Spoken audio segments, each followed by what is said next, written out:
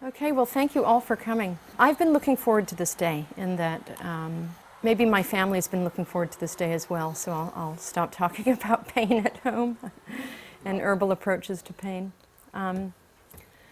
So in this talk, what I'm going to do is cover the herbal management of pain and bring in, the science behind it. And there's a lot of interesting science that's happened here at sort of the University of California, Irvine, all over the world. What are the active ingredients in herbs? And then I also want to bring in some of the Chinese and Native American sort of reasoning that goes into their more complex formulas, right? Because they're, traditional herbalists are not looking for the active ingredients so much as trying to take a more holistic approach. So as you can see here, this is an apothecary. If you look around you, you see all the jars here. So, and you can see here, this is an apothecary. And I vowed one day to create an Asian medical clinic like the one that I worked in for 3 years in the Himalayas. I worked with the personal physician to the Dalai Lama, actually a woman. You don't hear too much about her because there's misogyny in India and Tibet just the way there is here. She was the first female physician to His Holiness the Dalai Lama. So what happened is I started out in this field doing a master's in human biology at Oxford University. And during that master's in human biology, I got very interested in Chinese and Tibetan herbal medicine. But I was still a scientist. It helped me with eczema. I had started to meditate. But of course, I was a scientist. And so I approached it as a scientist in my interest. And I applied to do a PhD at Oxford. And in the PhD, I expressed an interest to develop methodologies that could go into the field, like an anthropologist, and measure the efficacy of Tibetan medical treatments and Chinese medical treatments for arthritis, mental health. And in my proposal, of course, I found a lot of pharmaceutical scientific articles where already pharmaceutical companies had begun to plunder Asian medicine for its knowledge, right, and then profit off it. But luckily, I could use that information to apply for a PhD. I got money. And most of that money came from the World Health Organization in Oxford. So anyway, my pilot study started in 1991. And I thought it would be 6 weeks. That would be enough. Probably not go back, I don't know. But it really ended up being about 6 field periods of about 6 months, And of course, I still go back when I can because of family and friends there, or friends who have become family. So the apothecary here, Tibetan medicine and Chinese medicine have herbal formulas that contain between about 4 and 30 different herbal ingredients. So if they're addressing a stomach problem, the chief herb will be sort of this very effective herb for nausea, say, right? But when you're treating nausea, according to Asian medical doctors, you're using a sort of violence to bring balance back, right? You're using a very strong herb to return the body to a non-nausea state. And so they then give you herbs to protect the lining of your stomach, to make sure you don't get ringing in the ears, which can happen with this particular herb that is good for nausea but gives you ringing in the ears, right? So there's this constant balancing. And Maria here, our apothecarian, she's witness to my long, exhaustive formulas where I'm trying to figure out how to balance everything. So what I also want to talk about today is the establishment of a new institution, right? This is an apothecary. There were apothecaries all over the United States in the late 1800s. Now there aren't very many left. And it's a shame, but we have only had this very short time in history when we haven't had apothecaries all over the world. Actually a very short time in history. But to cause culture change, right? Like what I'm trying to do and what other apothecarians are trying to do around the United States is they're trying to establish a new institution where people like you will come. You'll walk in and you'll come here instead of, you know, CVS or, you know, those acute emergency care places, that you'll walk in here and ask us for help. And then we will develop for you a precise formula to help you with your condition. We'll also admit when we can't do anything about it. That's our goal, to create that sort of culture and bring an ecological model of health and disease back. Now, when I was an undergraduate at UMass, I wrote a paper in 1989 called The Ecological Model of Health and Disease. And my professor, George Armelago, said, hey, you need to publish this. This is pretty interesting. So even back then, when I was interested in evolutionary biology, I discovered just through learning from my professors that actually, you know, we have evolved with plants. The way in which the mitochondria works in our body is friendly to plant medicine. The way in which the brain, the blood-brain barrier, can accept certain plants through its membranes is because of this evolutionary process that's gone on for millions of years.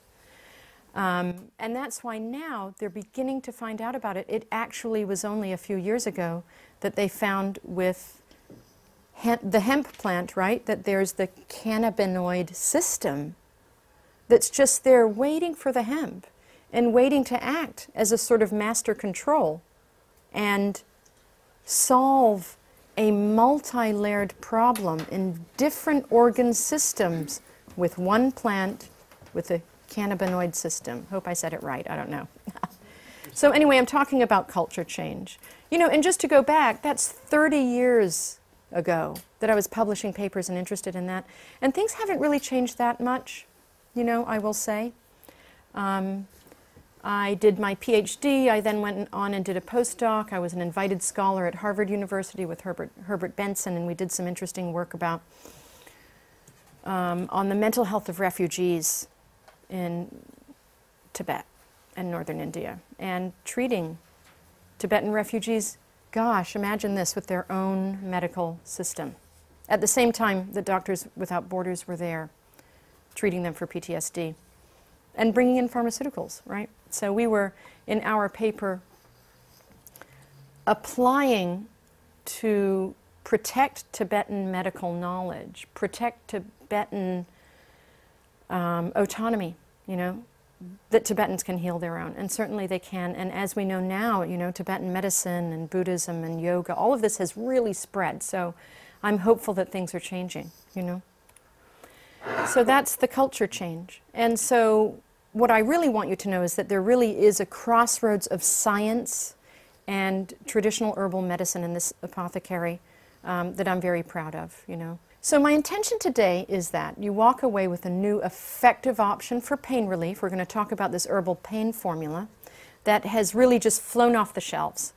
So many people want it. It's our biggest seller. It's our biggest seller. It's getting to the point, well, it got to the point that, you know, you can't make a gallon of a pain formula in a tiny place like this. You need to make it in an FDA and CGMP compliant facility. Right? So that's what we're doing. In about 2 weeks, the FDA, sort of the manufactured formula is returned to us, and we will have it here to sell. And it's a really groundbreaking formula that involves Chinese medicine, well, Native American medicine, but also a few Ayurvedic ideas as well. So I want to talk specifically about that herbal pain formula, the science of herbal medicine. I'm going to show you a video testimony of Moon Davis, and he was struggling with not wanting to get off OxyContin, and he did it with our pain formula. And then at the very end, Jeff Shaw over here. At the end of the talk, I wanted Jeff to also tell you about his personal experience with pain. And how the formula has helped him.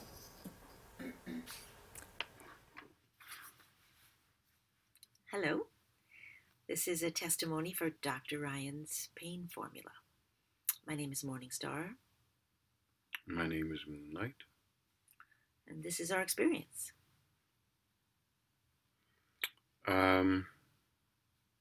Longer than I care to remember at the moment, I've been suffering with pain to the point that I had an operation last year, a major operation in my back. And after the operation, I was issued oxycodone for some time, 6 months maybe.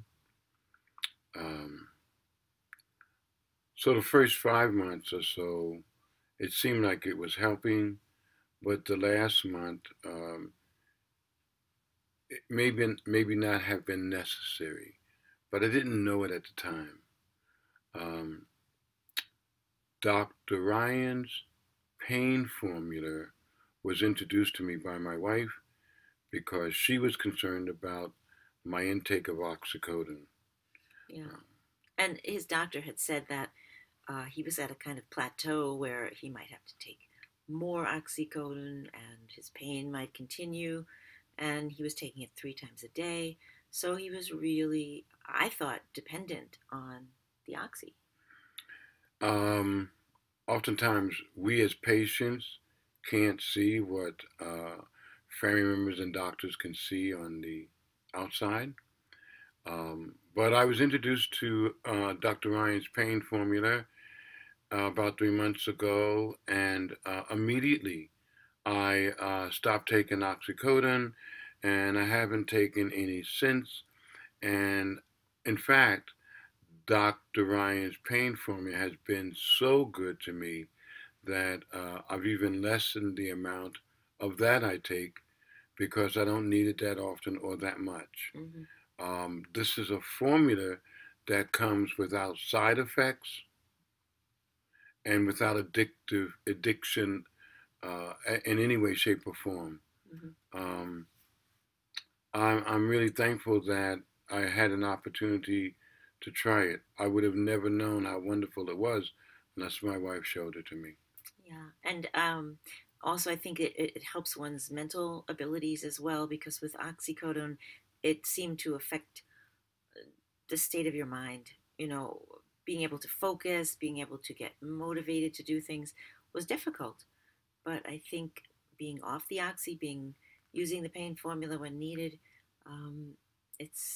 you've had a clearer mental state.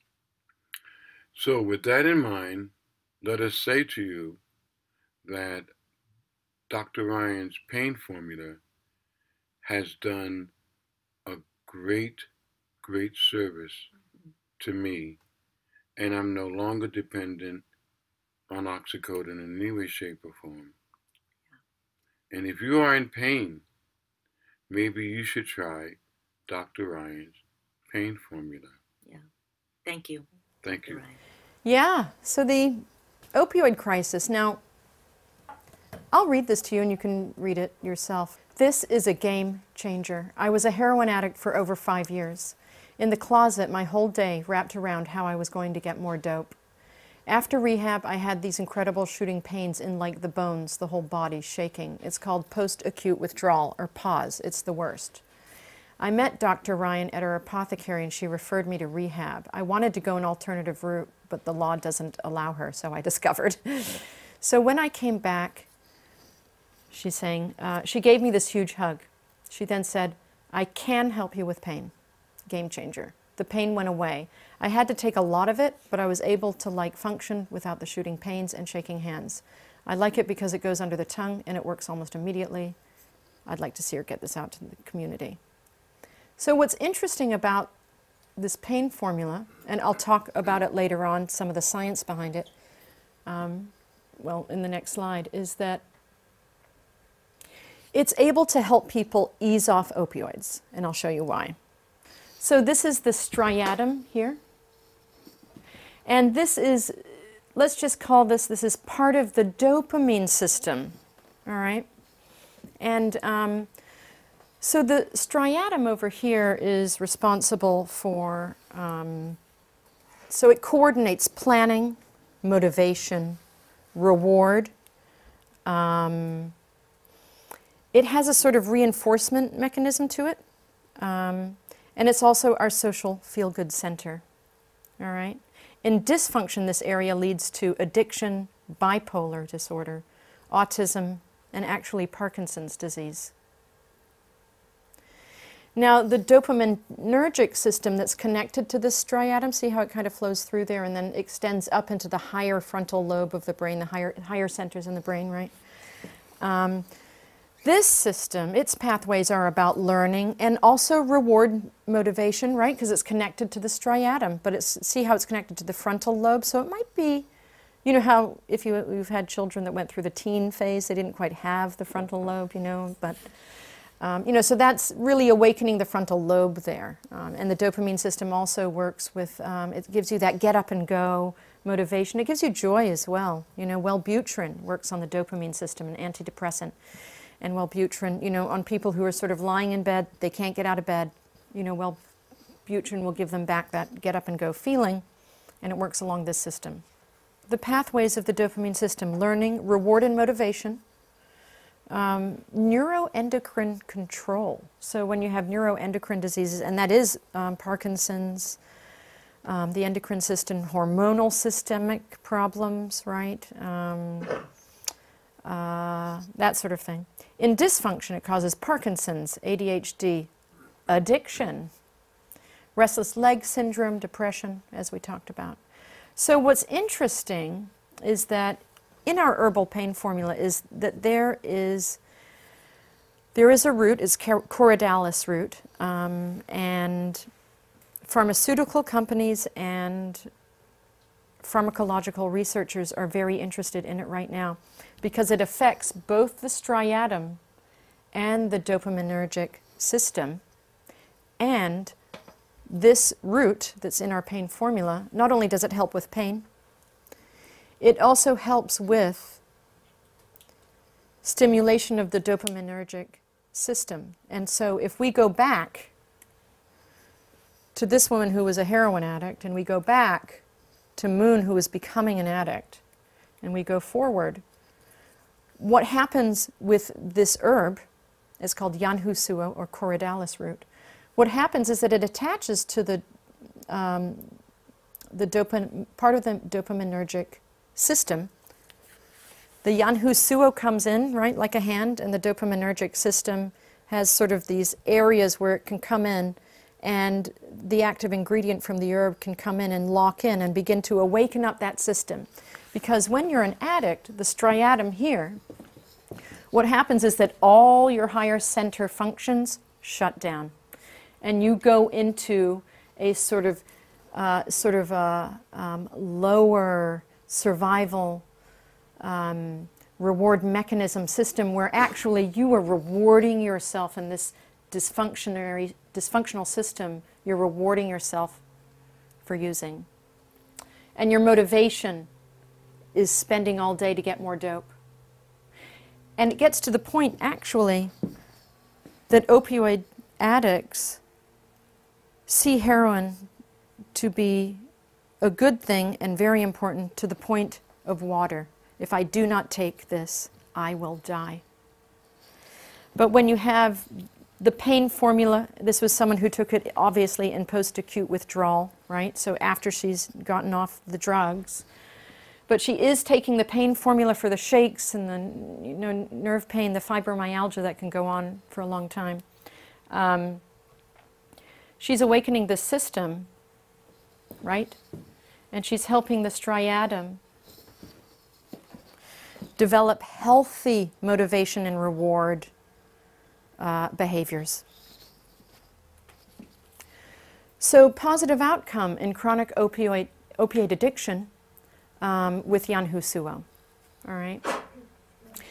And here's the science. You know, this was in 2001, 2010, 2012. So as you can see, this herb, for nearly a decade, right, or a little bit over a decade, some studies, they have shown that ITHP, the active ingredient in Yanhu-Suo, acts on the neurotransmitter DA in the central nervous system, and it is effective in the treatment of opioid addiction. Manch et al. 2010, found that in an animal model, right, of cocaine self-administration, this active ingredient in this herb did not inhibit the natural reward behavior mechanisms and decreased drug-induced self-administration behavior and relapse in rats.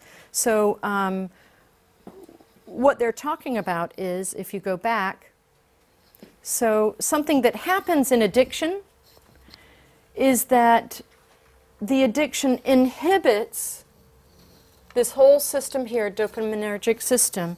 It inhibits and stops opioid addicts from having joy from healthy, normal, rewarding activities, you know, like folding laundry, shoveling the snow. No, just kidding. You know, rewarding activities like, I hate doing laundry, but rewarding activities like painting, you know, or being with a friend, all of that is actually inhibited in the addiction. And so the inhibition goes away, the natural reward mechanism. The natural reward mechanism begins to awaken again with Yan Hu Suo. And that's only one herb in this formula. I don't have time to go over the science over all of them, but this is the most interesting one for me. Okay, the anti-nociceptive effects of Yan Hu Suo, basically the ouchie effects, right, of Yan Hu Suo.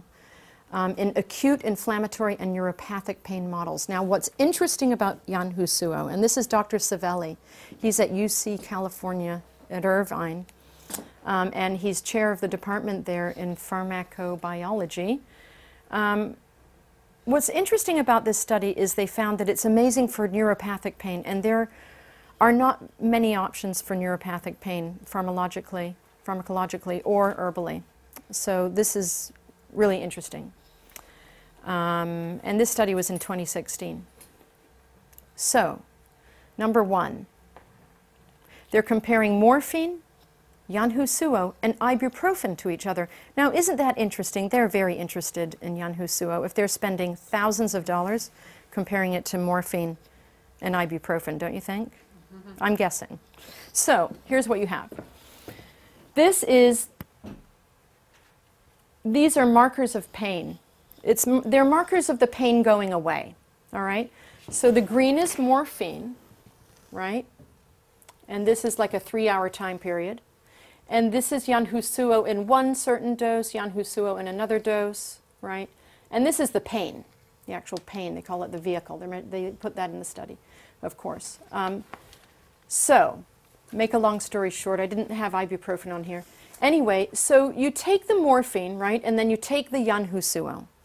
With the morphine, it shoots up and it's like, woo, baby, I ain't got no pain, I'm feeling great, right? So that's immediate, right? And then you see the Yan Hu Suo here. You're feeling pretty good, you know, and Jeff Shaw will talk about this later. You're feeling pretty good. You're out of pain. Activities of daily living are coming back. Maybe you have some pain, right? But you're not on morphine and your head's clear. Right? Not only that, what was interesting about this study is that Coriodalis, or Yan Hu Suo, what they found is that over time, and many studies followed after this, that over time, Yan Hu Suo, morphine, it works very quickly, but then it drops after, you know, in 2 hours you're going to need more. And not only that, you become dependent upon it. And not only that, you become tolerant to it. So you've got to take more and more morphine or oxycodone or heroin, right? All the opioids. With Yan Hu Suo, what they found is that over time it had a stabilized relief of pain. And not only that, no one built up a tolerance to Yan Hu Suo. So the amount that people need to take stays the same over time. And not only that, it is non-addictive. All right, why plant medicine? I'm going to tell you why. Because all of these plants here, every single one of them, were game changers in the pharmaceutical industry, and they made the pharmaceutical industry billions and billions of dollars. And all of these herbs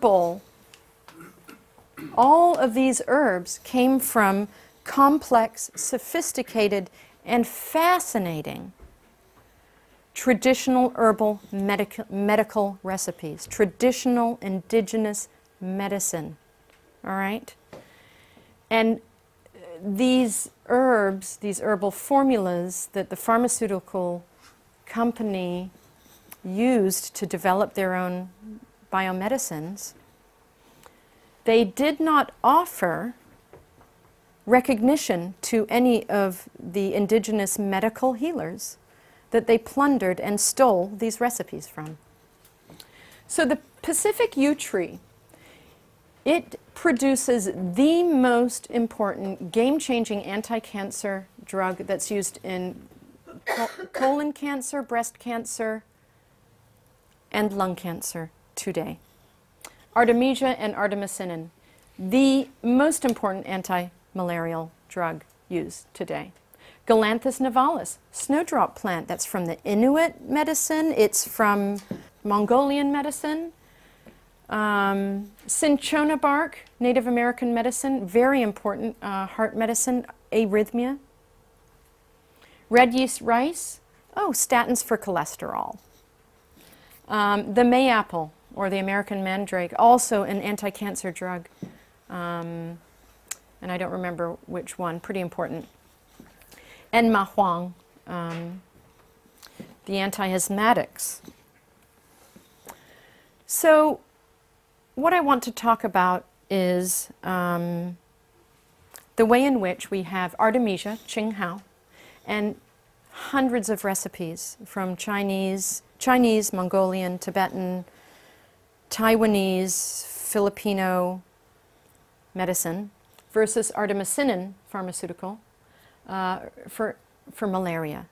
So the Artemisia plant, there are several formulas for malaria that come from Artemisia, Qinghao.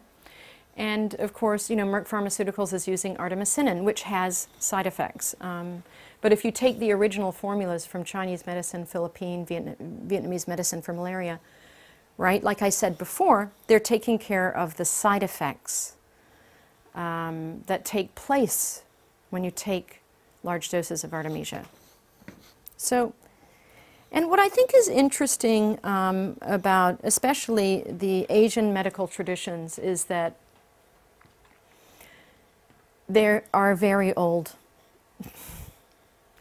Dr. Chen Kangqi, in 710 AD, in the 6th century, wrote a book called Omissions from the Classic Materia Medica.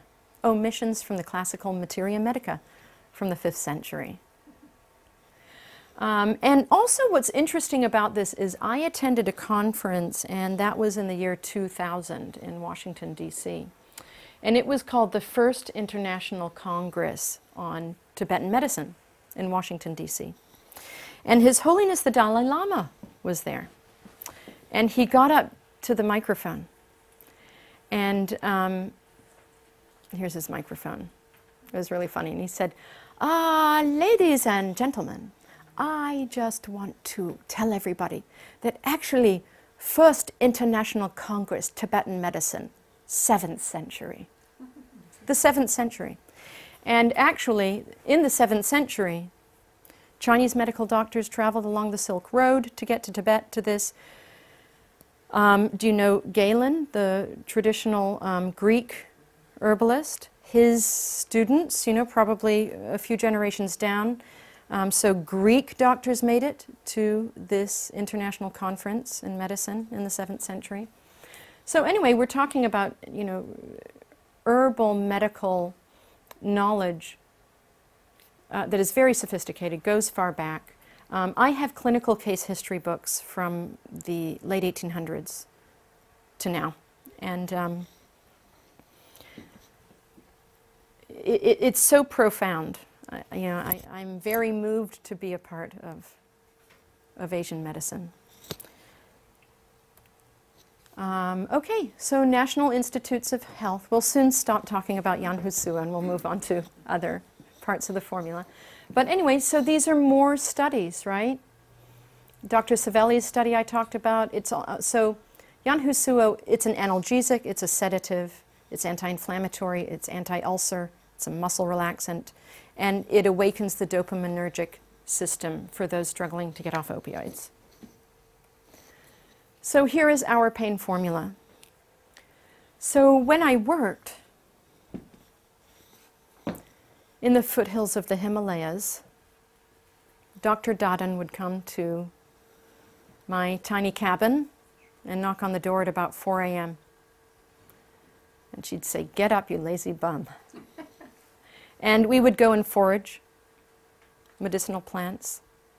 Sometimes she'd wake me up in the middle of the night to deliver a baby. Sometimes she'd wake me up in the middle of the night to wash a dead body. Didn't matter. We were there to serve from morning till night. But what I loved was waking up and the fog and going out and foraging. It was fabulous. And then we'd end up at the clinic and we would finish work at about maybe 5 p.m. We'd smoke a little bidi afterward. And then we would say the medicine Buddha puja, or we would chant and pray for all of our patients. And we'd also ask that all our faults not be evident and not be there in the clinic the next day.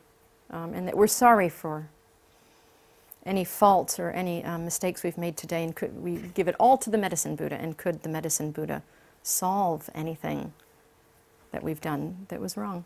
You know, very humble, very true, very authentic, very good people. And also Tibetan medical doctors take a vow that they do not turn anyone away who cannot pay. So that's a bit different from Merck Pharmaceuticals, wouldn't you say? Okay, so in our formula you have Dong Quai, you have Sila root, Fang Fang, Sichuan lovage, Cyathala, all of these, right? But what's interesting about the formula is that there are only 3 herbs for pain. All the other herbs are supports so that we don't imbalance your system. And here are the herbs that relieve pain. Sila root, Corydalis, Stephania root, Fang Fang, Yanhu Suo, Han Fan Ji. And they work in very different ways. Fang Fang, actually, it causes you to sweat, contained in the interstitial fluid, you know, surrounding all your muscular tissue and in the fascia are a lot of toxins, sort of mast cells, you know, inflammation built up that's just sort of hanging out there. And in fact, all of us could use a little Fang Fang. And what it does is it sweats out inflammation and toxins. Yanhu Suo, as you saw.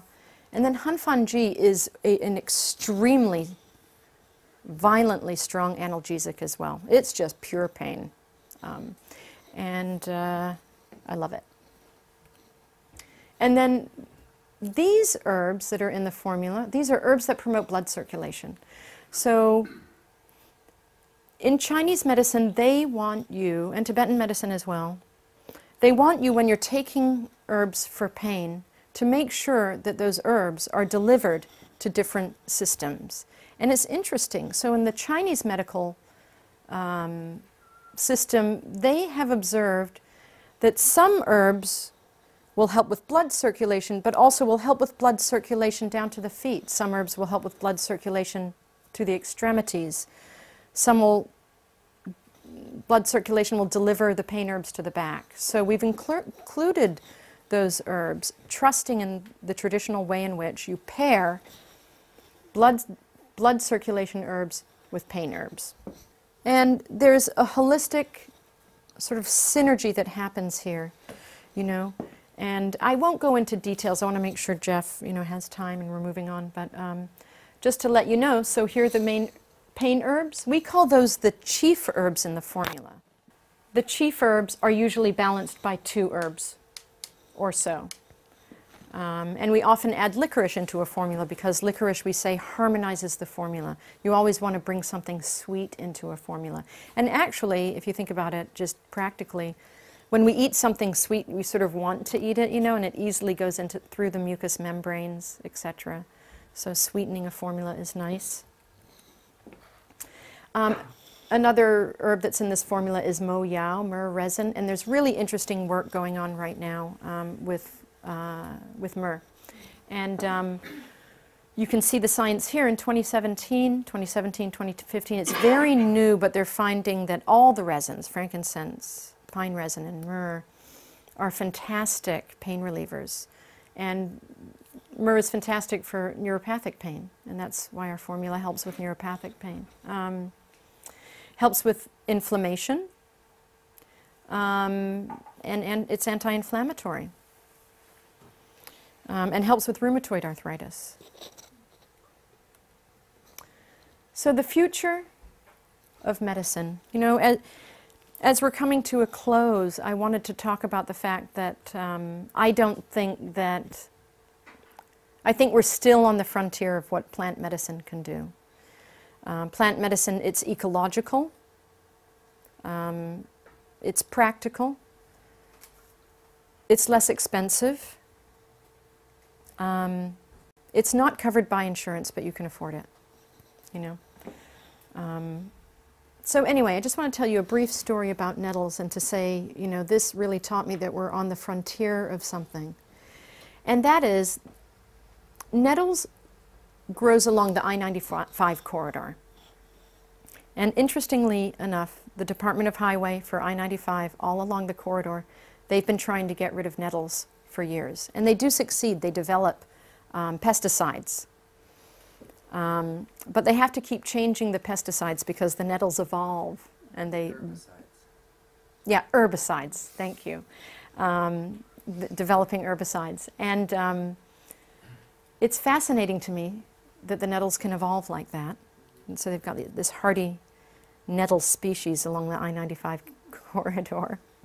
But then, interestingly enough, a professor at the University of Maryland managed to get a certain section of I-95, I think it was in North Carolina, to study the nettles. I want to look at the nettles. Why are the nettles here, he asked.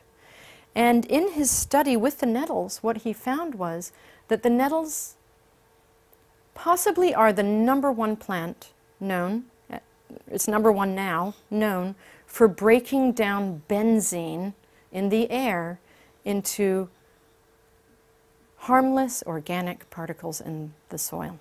So that's why the nettles are there. Because of the pollution of the traffic, yeah, so the benzene coming out of the cars. So, you know, I remember this professor said to me, you know, we don't know what we don't know. And we have to keep this open-heartedness. We have to keep this curiosity alive. You know, you talk to children, children know what they don't know, you know, and they're open-hearted and they're curious. I'll have patients come to me and they think they know maybe more than I do, which is fine, but they'll come in with the list of herbs that they want me to give them, you know, and they read it off the internet. And, you know, I say to them, okay, you know, we could do that, you know. And so there is this bias, you know, with herbal medicine that hopefully we can overcome, and, you know, we can, through the science, you know, that we're seeing now, we can develop this curiosity and this enthusiasm for the future of plant medicine. So thank you so much for listening.